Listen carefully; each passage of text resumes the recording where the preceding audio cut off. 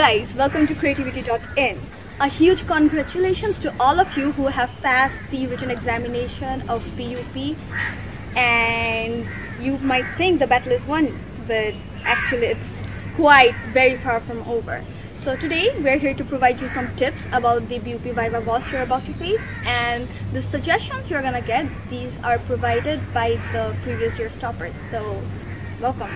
Actually, Viva was paper-tech intimidating because you don't know the questions, you don't know the interviewers.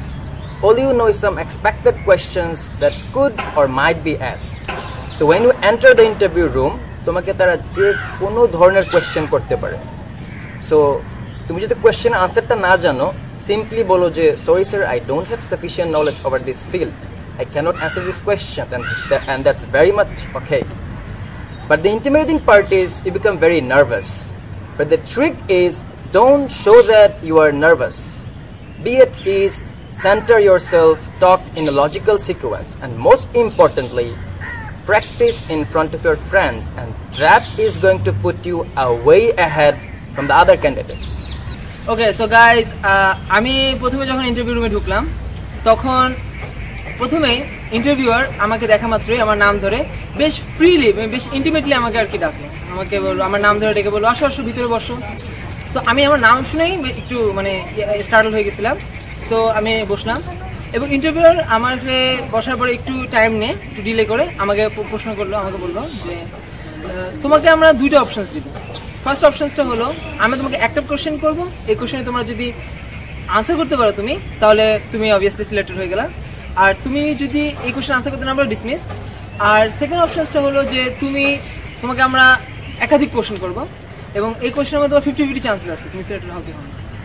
তো আমি ভাবলাম যে যেহেতু একটা কোশ্চেনের মাধ্যমে আমি আনসার করলে আমি সিলেক্টেড হয়ে যাবো, সো আমি রিস্ক নিতে চাই।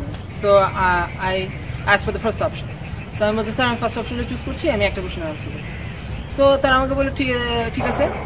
তারপর ইন্টারভিউ উঠে দাঁড়ালেন, উঠে দাঁড়িয়ে উনি একটা কলম ধরলেন আমার এই বরাবর, ধরে উনি কলমটা ফেলে দিলেন। এখন উনি বললেন যে তুমি আমাকে দুইটা পজিশন এক্সপ্লেন করবা, এই পজিশনটা আর এই পজিশনটা, এই দুটোকে তুমি নেম করবা আর এটাকে একটা ওয়ার্ডের মধ্যে তুমি আমাকে বোঝাবে, বলবা এটা কি। সো আমি বললাম যে স্যার এই পজিশনটা ছিল পোটেনশিয়াল এনার্জি আর এটা ছিল কিনেটিক এনার্জি। তখন স্যার বললাম ওকে, you may go now, C you later and best. So এটাই আমার এক্সপিরিয়েন্স। হ্যালো গাইস, তোমরা এতক্ষণ দেখলে তোমাদের সিনিয়র ব্যাচের টপারদের ভাইভা এক্সপিরিয়েন্স। সো ভাইভা নিয়ে যদি তোমাদের কোনো প্রবলেম থাকে তার সলিউশনের জন্য বড় ভাইরা এবং আমরা আছি। So join our Facebook group, subscribe to our channel for more information. C on BUP, best of luck. আমার জন্য স্টার্টিং লাইনে কি ছিল? দাঁড়া আমি হ্যাঁ ঠিক আছে, না দাঁড়া